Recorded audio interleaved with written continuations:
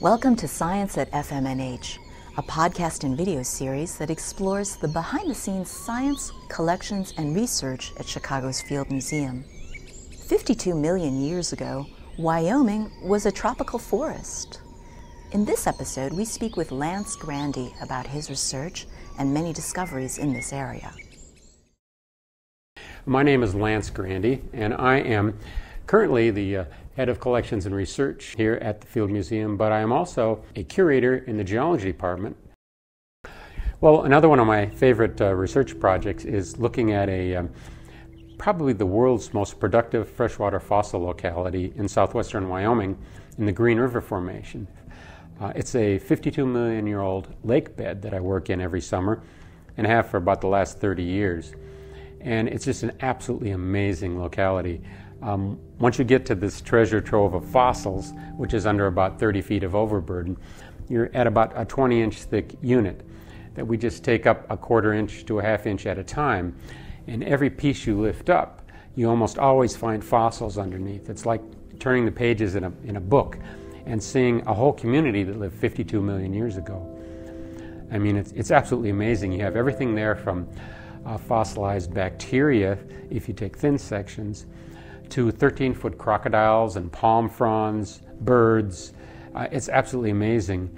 But the locality is probably most famous for the fish fossils because it was a lake, and so the most common creatures there were aquatic creatures. Well, you're starting to find a mixture of families of organisms that are extinct today and families that are very diverse today. So, for example, with the birds, you have the first examples of a lot of different modern bird families appearing there.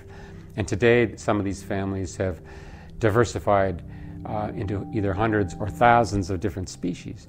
With fishes, we see some of our earliest representatives of many groups like pikes, but we also see the latest members of a lot of groups. There's a group called the Animalia, which has been extinct for 40-some million years.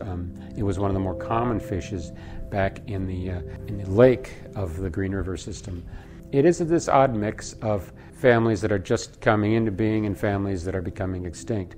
But it also is an interesting picture because we have a lot of things that today live in tropical environments, like bony-tongue fishes and a number of other groups that are alive in the Green River Formation, but once that subtropical environment disappears, they become extinct in North America. You could say that the Green River Formation story begins much earlier than the 52 million years ago where I'm working. In fact, in the beginning of the story for the Green River Formation, you have to go back to the Cretaceous, where North America was actually divided up into two subcontinents by a huge seaway that cut it completely apart by as much as a 1,000-mile wide seaway.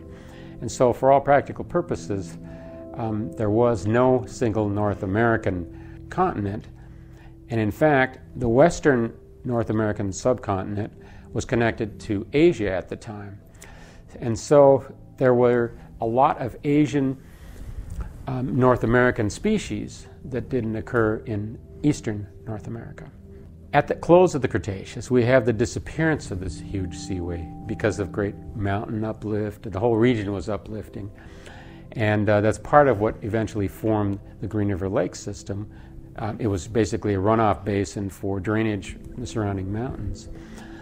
But as the seaway became obliterated and we had one single North American continent, 52 million years ago, we still had this hugely strong influence from the Asian connection that had existed before. And if you look at the relatives of the things that are found in the Green River Formation, you'll find that many of them have their closest transoceanic relatives or their closest relatives anywhere in China or some other part of Asia.